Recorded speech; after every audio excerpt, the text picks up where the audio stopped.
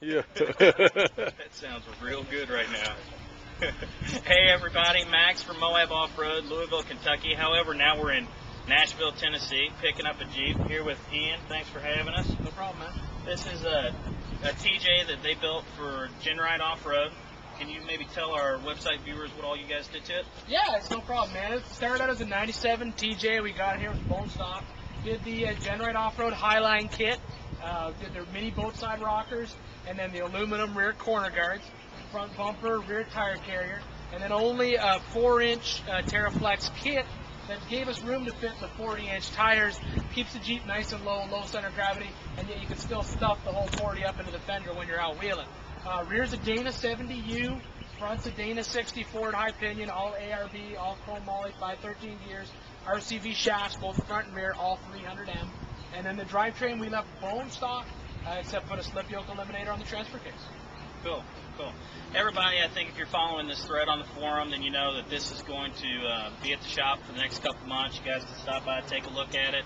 We're going to house it for Tony at Genride until he can make it back out our way to pick it up, maybe August or October. And Ian, I wanted to ask you a few things. How did you get into this gig? I applied online on the internet. Yeah? Yeah, they had an online application. They were looking for hosts for the show.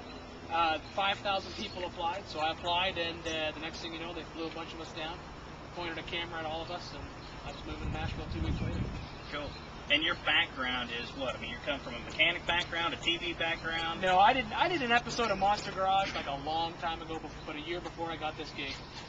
But before that, I was a high school shop teacher for 9 years. I taught auto shop, welding shop, and metal fab shop.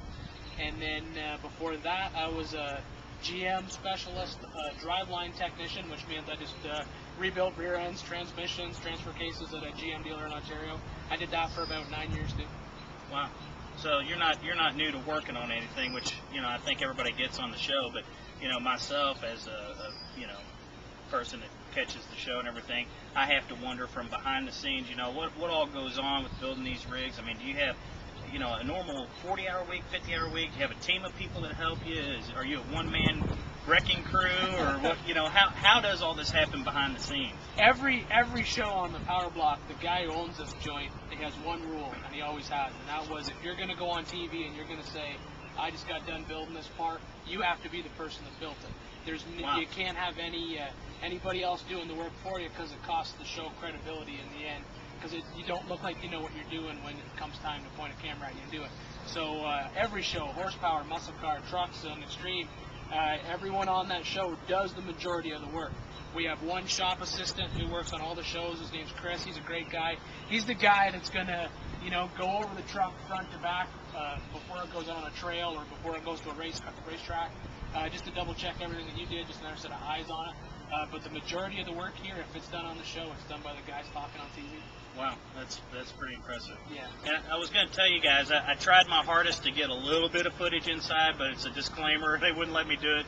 But me and Dwayne did get the tour of the entire facility, and I wish that you all could see it, because it's like a mechanic's playground in there. It's everything you could wish and want for. Yeah, it's pretty trippy. They had to lock down outside cameras in there not too long ago, because what happens with these shows is you've got guys bringing in a product that hasn't even been to market. It's not even going to market for like a year out.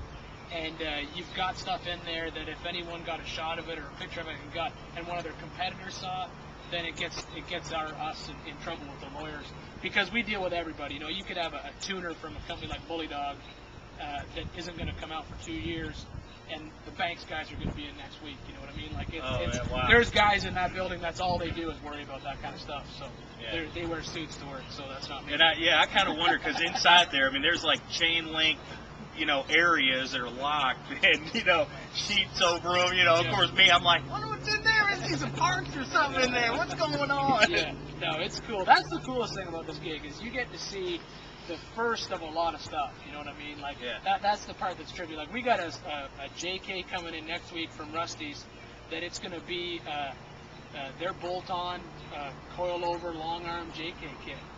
It's being rapid prototype to make it to the show. It's going to be a JK build, completely different than any other JK that's ever been done before. So it's stuff like that you get to do that is really, really kind of cool. Yeah, that's like what we were all talking about inside there. I mean, it looks like, you know, you could pretty much come up with the wackiest idea and combination, and they'll say, sure, let's film it. Let's see. All right, sounds crazy. Let's do it. Yeah, that's the best part about my job is I get to pick everything I want to do on the show, whatever you want to do it.